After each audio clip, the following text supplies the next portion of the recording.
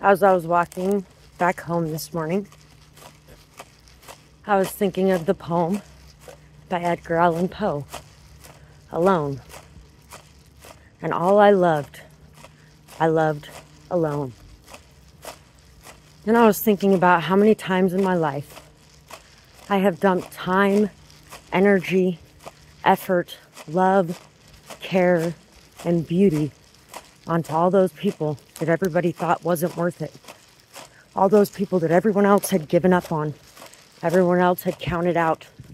Everyone else had chosen not to believe in. Everyone else had decided they were worthless. They were ungrateful. They were cruel, bitter, jaded, jealous, despicable, whatever the case may be. Everybody had decided that.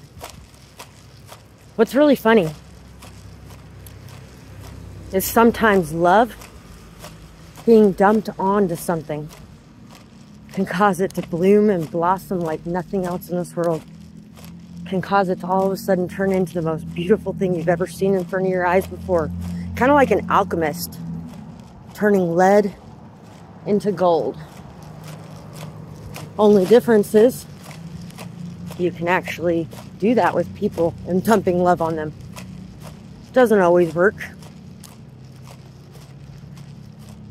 Sometimes they stay bitter, jaded, jealous, ungrateful people. Other times they really truly do level up, glow up, love themselves and love others after they found some love finally in this world. When you're living in a really cruel world, sometimes it can be hard to hold on to that hope or that love. Some of us do, but not many of us do. The ones who do are here to inspire others to believe in it, even when it's unseen. One of the biggest ways we do that is by dumping that love on people in those positions. What I find most interesting about these thoughts I was having, when it's a child we're talking about, everyone is all over it to defend that child.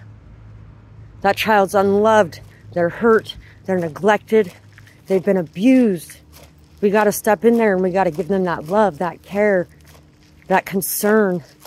Show them that there's another world that they can live in. Why don't people realize that there are plenty of adults that might as well be a child in that sense of the word, because they've never been shown that love or that care, that belief in themselves, that support. Never had anyone to guide them, appreciate them, or show them that there's things to appreciate in this world. Maybe even point out some of the good things when it's too dark to see them. That was just a thought, and I figured I would share it with you guys.